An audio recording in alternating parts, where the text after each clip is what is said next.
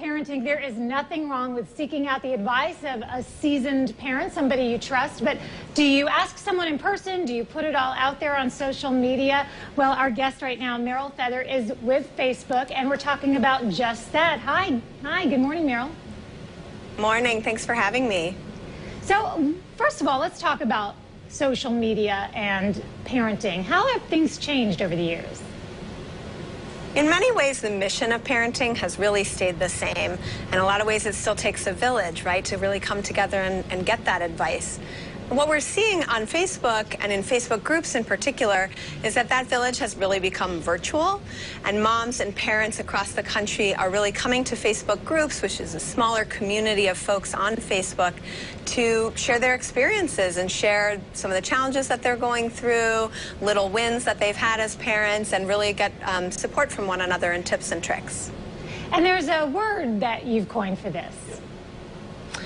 Well, yes, we're seeing sharenting happening on Facebook, right? It's really a trend that encapsulates two things. One is the just sharing of, whether it be photos or videos of my child, sharing that with my friends and family so that they know what's going on in my life, but also the connecting with other parents, as I mentioned, really coming together and finding others who are sharing my experience on social media.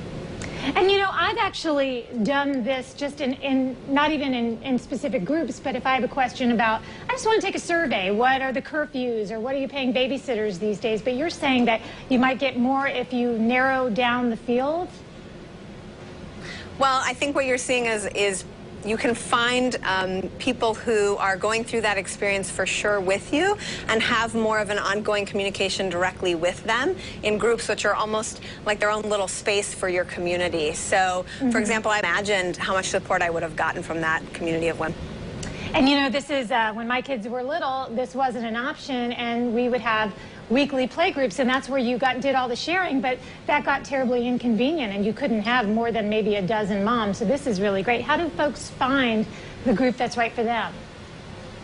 So on May 9th, we are introducing the new Facebook Groups Discover tool, and that's going to be a great place for moms and really everyone to come to find personalized recommendations for groups that are right for them. Parenting is one of the most popular ways to use Facebook groups, so you'll be able to find local parenting groups, etc. there, as well as groups of other folks who share other interests or passions of yours, for example, food or health and fitness. So on May 9th, that's really going to be a great place to get that personalized recommendation and find a group that's right for you. And will that kind of find us, or is there somewhere specific we need to go on May 9th? On May 9th, it's just right in the Facebook app. If you go to the bottom right hand of your screen, you'll see the More menu, and the Groups Discover feature is right in there. Okay, well, thank you so much. I think that's going to be some valuable information for some folks. Meryl, great to have you on the show.